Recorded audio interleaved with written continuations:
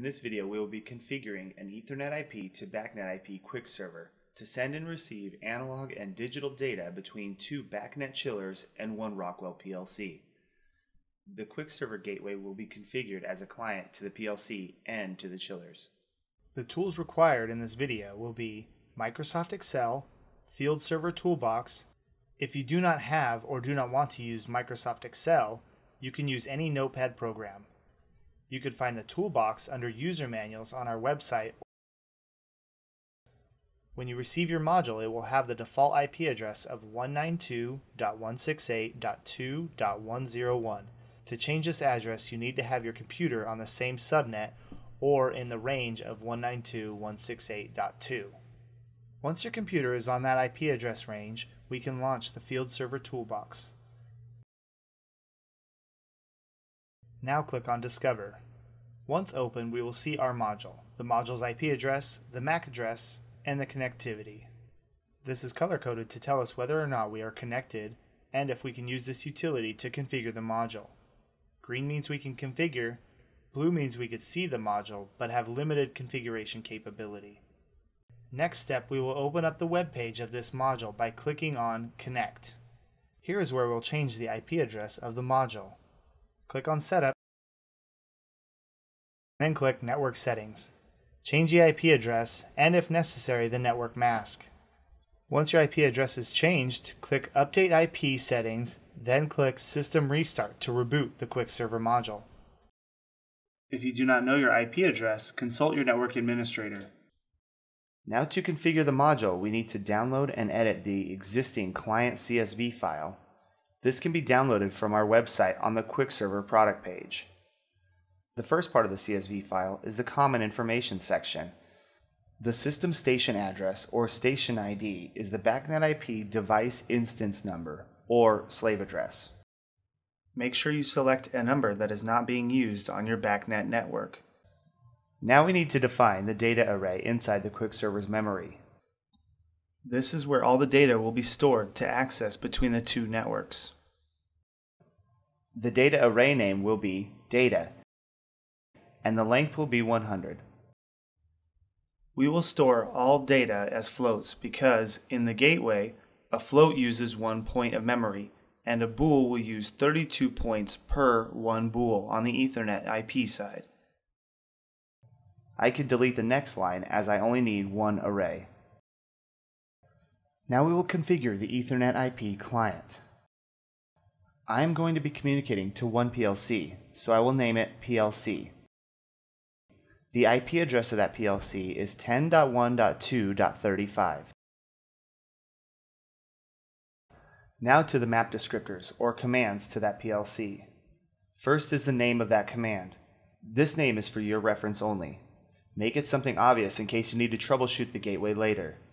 For mine, it will be data to chillers. The data array name will be the name of the data array we created earlier, data. The data array offset is the point or register to start at inside that data array. We can start at 0 for this example. Next, the node name. We only defined one node on the EtherNet IP network, and that was PLC, so we'll enter PLC here. The function is going to be RDBC for a data table read. EIP tag name. This is the exact name in the EtherNet IP device. For us, it is data to chillers square bracket 0. The length is how many consecutive registers we will be transferring. I will be transferring 10 for this command. Now we have data going to the QuickServer gateway for the chillers, but we need to get data back from the chillers, so I will create a second command. The name is data from chillers. Data array is data. The offset we will be using is 50. I'm using 50 because it is an easy number to work with, and it splits the data array in half. The function is going to be WRBC for a data table write. The EIP tag name in the PLC is going to be data from chillers square bracket 0. And the length again will be 20. Now I need to get some binary or discrete data between the chillers and the PLC. So I will copy the two previous commands we have already modified and paste them below.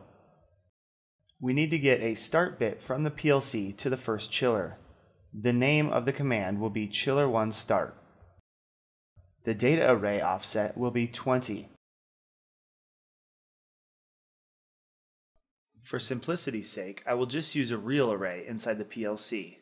1 bit on the chiller will equal 1 float inside the PLC. The next command will give the PLC status of the chiller. The offset and the EIP tag name will need to be changed for this. This same data needs to be set up for the second chiller. So we can copy these commands and paste them below, changing the name, the offset, and the destination. With that, the PLC commands are complete. Now, for the BacNet side, we need to define two chillers and their node addresses. The first node will be chiller1, and its address is 4. You will get the addresses from the BacNet devices themselves. Copy this line and paste it to create a second node. This one will be chiller2, and its address is 5. With that completed, we can build some commands for these nodes. The first command will be reading 5 analog inputs from the first chiller. Name will be chiller1AI. The data array will be the one we created earlier, data. The offset is 50. This will go to the internal database at 50, where I am sending the data to the PLC.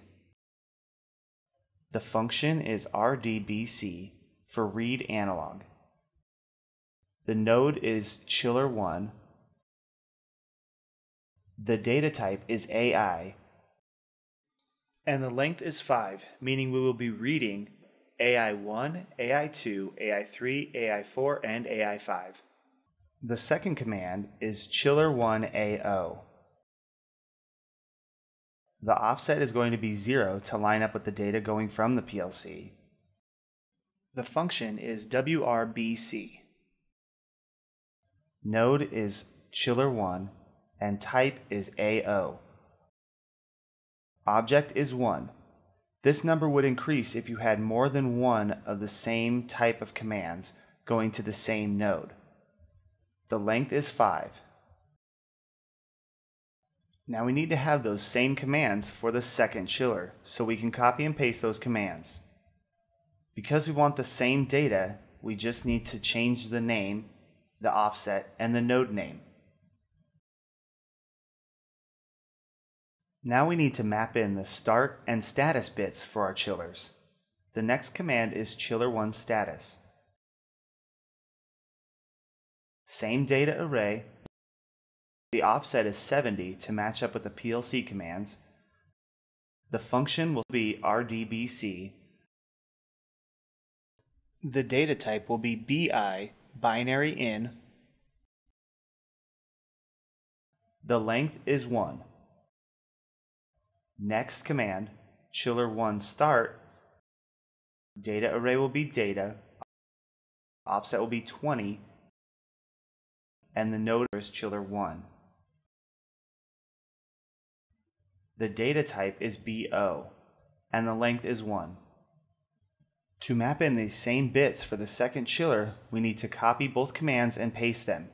Just change the name, offset, and node name. With that done, we have completed the configuration of the CSV file. I will save the template as another name so we can keep the original. And I'll save it to the desktop so I can easily find it later. Now it is time to download to the module. Open up the web page again and choose Setup, then choose File Transfer. To do this, you might have to change your computer's IP address if you cannot connect to your module. On the Configuration tab, choose File. Browse to the CSV we just created, select, then click Submit. Once this is uploaded to your module, click System Restart. The module needs to reset in order for the configuration changes to take place. And with that, the configuration is done. Now that the module is downloaded to, we can monitor any errors by using the web page by clicking on User Messages. If there are any errors in your configuration file, you will see them here with the line number next to the error.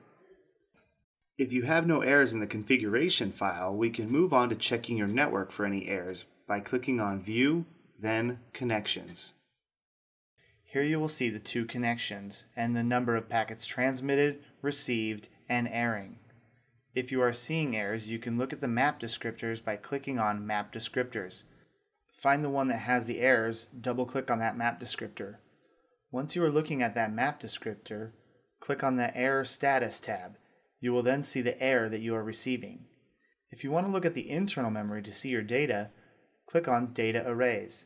These arrays can be edited for testing purposes by double-clicking on the data point and click Enable Data Editing. Then you can change the value. If your module is not working and you cannot figure out why, you can always log the data and email it to our technical support group. In your Field Server toolbox, click on the EKG or heartbeat icon on the far right. This will open up the device diagnostics. Change the diagnostic test to full diagnostics and set a capture period to 5 minutes and start the diagnostic capture. Once completed, it will create a zipped file that you can email to our technical support engineers. The email address is support@prosoft-technology.com. If you want any more information on this product or any of our other products, please visit us on our website at www.prosoft-technology.com. And as always, happy training.